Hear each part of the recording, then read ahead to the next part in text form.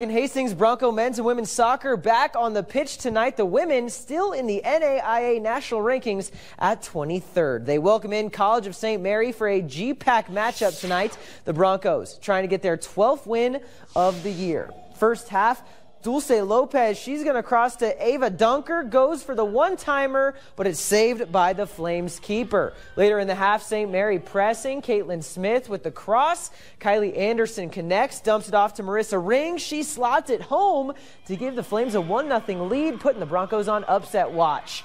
Ring later gets a breakaway with a chance to extend the lead in the first half, but Jackson Peterson, the keeper extraordinaire, stops it in its tracks. The Broncos tied at the half and scored 2 in the second to win 3-1.